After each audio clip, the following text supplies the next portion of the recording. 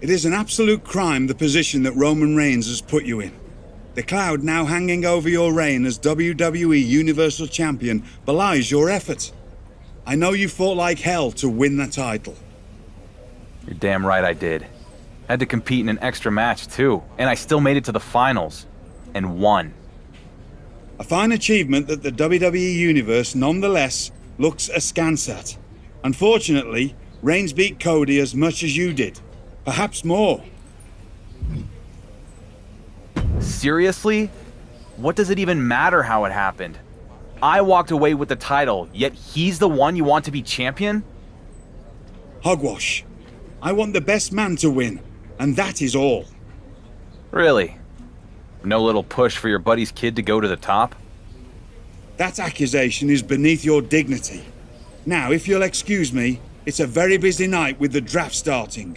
Good luck.